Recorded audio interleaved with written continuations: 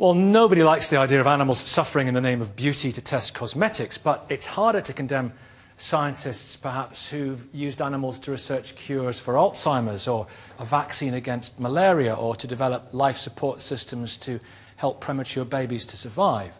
Is animal testing ever justified? And we've got Professor John Stein from Oxford Functional Neurosurgery Group. Morning, John. And you've done pioneering research on Parkinson's, haven't you? Which has involved animal testing on, indeed, monkeys. Right. What did you... What Macaque monkeys. Yeah, primates. How do you feel about that? Like the majority of people in this country, I believe that animal testing is justified for the improvement of medicines and treatments. And what I've done with primates I'm proud of, because it has led to many, many, many thousands of people being improved in their lives, not just with Parkinson's disease, but some work that I did in monkeys, understanding how monkeys move their eyes, has helped me to understand children with reading disorders. What was done to the monkeys to facilitate you getting that information about how children I move was their eyes? actually cooling a part of the brain, not painful at all, in order to cease the functioning temporarily of a part of the brain that we know in humans is important for reading. And what that did was to change the way in which the animals moved their eyes. From that we could deduce things about how children learn to read, the way they move their eyes. Were their eyes kept open? Their eyes were always open. For how long? They were sitting in chairs for these actual experiments for about half an hour, but the rest of the time they were in gang cages playing with their mates. Right, okay. If there weren't the moral qualms about the higher primates, such as gorillas and chimpanzees... Which we don't use at all. Would you if you could?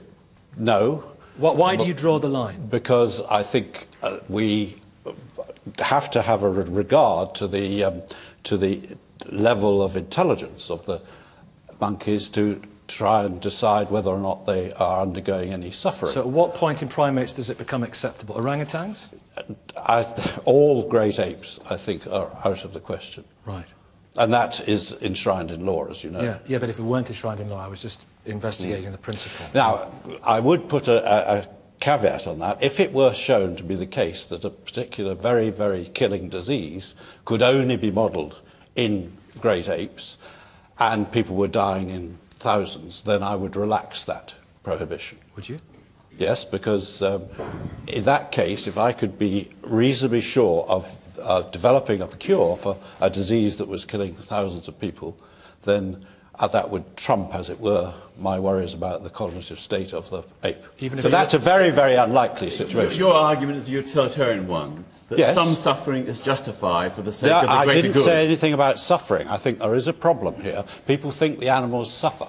In fact, in all the experiments I did... the law says the animals suffer. There's no question about whether animals suffer, and it's very concerning when someone who experiments on animals... The law does not say that animals suffer. Go on, yes, do allow me to finish. All the experiments we do are done if we're going to be at all invasive, and by the way, 95% of experiments are genetic modification experiments, so they don't involve any sort of invasive activity.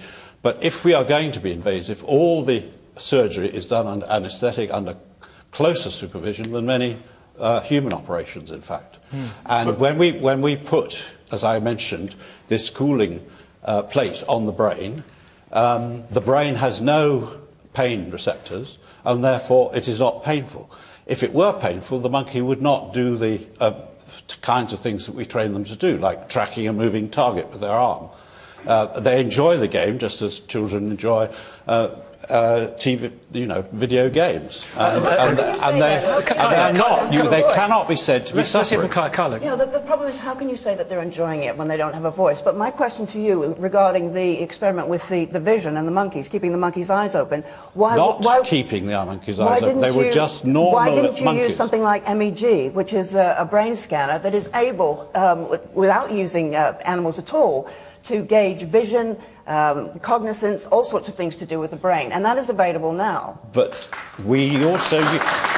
We also use MEG scanners, we use fMRI, we use many techniques that some people say could dispense with the need to use monkeys. However, none of those techniques can match the complexity of the brain. No, I don't agree. Have you spoken to Professor Paul Furlong? Yes, Professor. Have you spoken to Professor Paul Furlong at the Aston Brain Centre?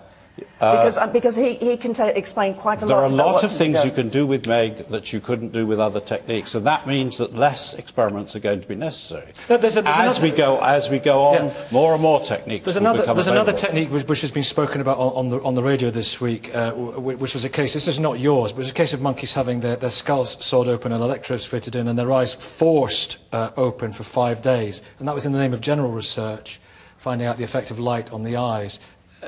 Does that bother you, Tom?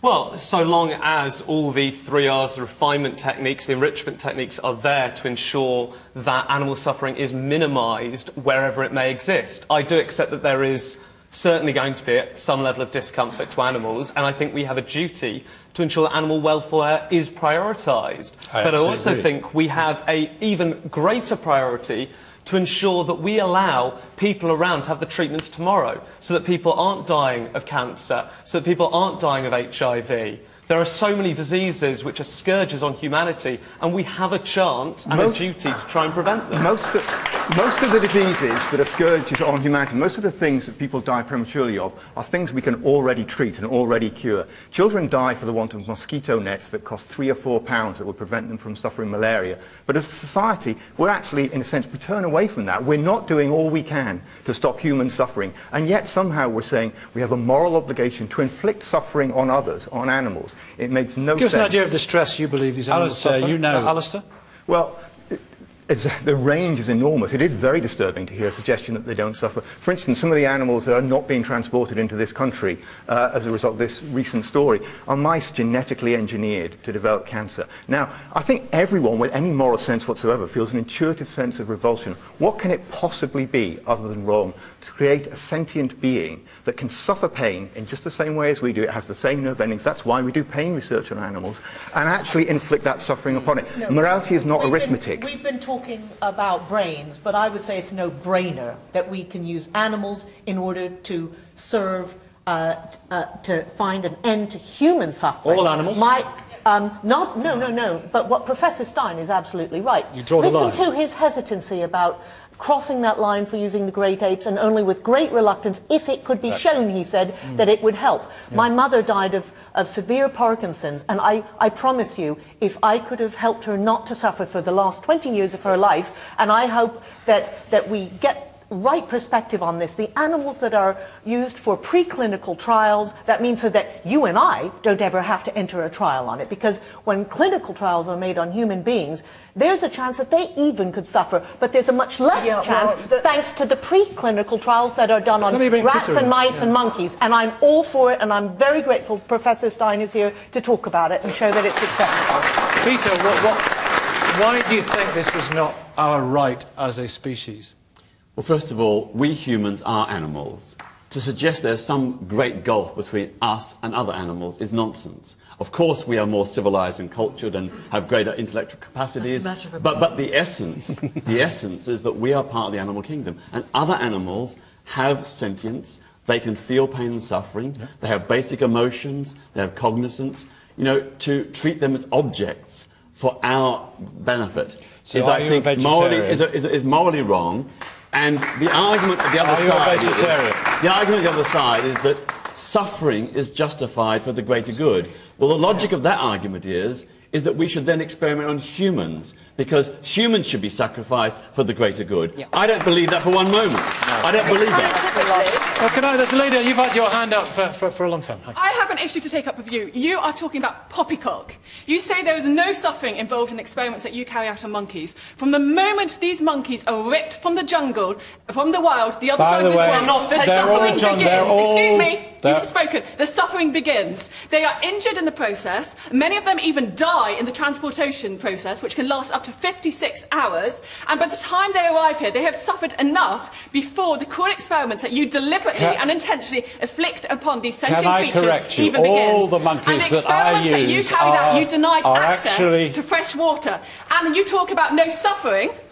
These animals are all bred here. They're not ripped from the jungle, as you say. But bred in cages, in confinement. In monkey farms. Social animals that are denied their natural habitat. But the question is what... Okay, Tom's going to give us some perspective. Carl, I'll be with you in a second. Do you believe this is less than 1 in 1,000 animals is a monkey used in research. 95% are mice, rats, fish and birds, many of which we would find on our dinner plate or in a trap. If you believe that animal suffering is the most important thing, why is it that you are not out campaigning against the millions, hundreds of millions of animals that we eat? But aren't they killed? They killed some of it. Well, you are. Yeah, but aren't they killed? Yeah, Ashley, go on. Yes, can I just say, Peter, you're starting to sound as though you're coming from a pagan perspective, with this moral notion that animals have a right and have a moral and a spiritual existence as well. And I agree with that completely, and that's right, and that's something that we perhaps aren't considering enough. That there is an ethical point here in a matter of belief, as well as just a social point about the way we experiment on animals. There's a morality to it that needs to be considered on an individual and global and wider level. Yes, okay, and yeah, I mean, scientifically as well, just looking at the fact, you know, the animal model is flawed, and I mean, there are hundreds of scientists from top universities around the world who say that the animal model is flawed. And I'd also say using animals as well is also economically more expensive, and our taxes are actually paying for failures. 9 out of 10 drugs that are tested on animals successfully fail in humans. Okay, so we're funding John, this is a very important point. John, could you have made the advances, the incredible advances that you've done could not have done so. Animals? Yes, but we also use slide rules. We also used slide rules for years, and now we're using computers. Can I just finish? Without being able to experiment on monkeys, I would not have been able to find the part of the brain that we have found that when we stimulate it, we can reduce many of the symptoms of Parkinson's disease, which are otherwise incurable. Now, I think that's an advance that we should be proud of, and it's because of the sacrifice of something like 5 monkeys. Now, I think that is worthwhile if we care about our human brethren more than we do about animals. Back there, yes. What would you like to say? Let's move over to you. Good morning, hello. Good morning. Hi. It is completely acceptable when people say that animal testing is not a good thing to do because it is a cruelty towards animals. But we also have to think that considering as a human race, and it was rightly said that we also are animals, why are we putting them in doing all that? And why are we doing testing on them? But if you're saying that we, as a science, we need to proceed further, we can't just keep the medicines as they are. So they have to grow. So when the science is growing, when the technology is growing, when we are discovering new and new medicines, why is no human coming ahead? And if we can sign a consent and say, do testing on me. No one is ready to do that. Okay, we haven't heard from you, sir. Go on. I think it's unacceptable initially to think that somehow animals don't have the same level of pain and suffering emotionally and physically in the same way that we do. Why is it acceptable to allow one animal to suffer so that we can live? We are all animals. Why is our health any more important than the animals? Jay, you wanted to come in. Go on. In fact, I would suggest that the pain the animals suffer is very likely to be much more than the pain the human beings suffer, because the animals live at the level of the senses. Their senses are highly accentuated. So the pain they may feel will be much more, perhaps, than we can ever imagine. So I think we need to be very careful. In days past, we were doing experiments on human beings at the lower rungs of society. In days to come, I think we will also see animal experimentation as a barbaric idea. As intelligent, civilized people, we have a moral duty towards vulnerable animals. They can't speak for themselves. We have a duty to protect them. It's a duty of stewardship, of moral stewardship of fellow animals. Chris. I'm very glad that Peter has introduced the word stewardship. It comes directly out of the Bible, where God gives the stewardship of the creation, including the animals, for shepherdly care in the hands of human beings, and that is the basis on which we can assert properly, with humility, that there is a priority, as the professor said, in our accountability and responsibility. And the trouble is, when you take God out of the equation, you end up with these inevitable unresolvable conflicts. I don't think there's anything unresolvable. Where would we be without unresolvable conflicts on a Sunday morning? There's nothing unresolvable. Last one, Alistair. If you look at almost all the great moral problems, great suffering, they tend to rely on the notion that the suffering of others is somehow less important than the suffering of me or those I care about or others. Suffering is suffering. It doesn't matter who is suffering. We have a duty not to impose it on anyone or anything. Okay, John. Okay, sorry, John. You're coming in. Last word. Go on. I must say something to you, actually, very quickly. When I spoke to somebody on 5 Live about this during the week, a geneticist, I said, experiments on dogs. He said, yes, but it's not your dog, Nicky. But I thought that was a moral abrogation. It's like seeing a child starving in Ethiopia. So it's not my child, John. It's still suffering, isn't it? Well, I want to talk about the suffering because one of the problems that is occurring because of the effective ban on transport of animals that has been achieved, I'm afraid to say, by activists, is that the animals actually suffer more in 2 ways. One, because they can't take the easiest and quickest and least suffering route to wherever they're going to be transported, because these experiments will take place. We have to move on, and also they will take place in countries that don't care about animal suffering as much as I do. Thank you all very much indeed. Thank you. Now, if you've got views about that debate, log on to bbc.co.uk/the big questions, follow the links, and you can continue the discussion online. Send us your views about our last big question: are many gods better than one? If you'd like to be in the audience at a future show, email audience@tbq@menton.tv. We're in Birmingham next week, Bury on April the 1st, and after a break for Easter, we are in Brighton on the 15th of April. Now, the classical Romans and Greeks had gods and goddesses for every aspect of life. The ancient Hindu religion tells tales of the exploits of many deities, which still bear lessons for believers today. But Christians, Jews, Muslims are required to believe in just one God. Are many gods better than...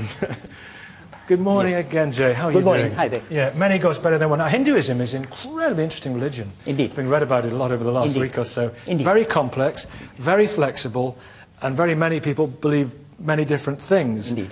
But some of whom believe in many gods and goddesses. Indeed. You see, Hinduism is sometimes misunderstood to be a polytheist religion. Means believing in lots of ultimate realities.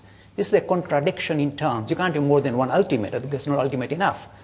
Hinduism has never been a polytheist tradition. It has always been a very mature, pluralistic tradition. Not many gods, but many ways to relate to the idea of spirituality. It can incorporate monotheism, means accepting one supreme personality. It can incorporate non-theistic approaches as well as non-religious approaches for making spiritual progress. This is called spiritual democracy, and the lovely word is religious pluralism. Many pathways for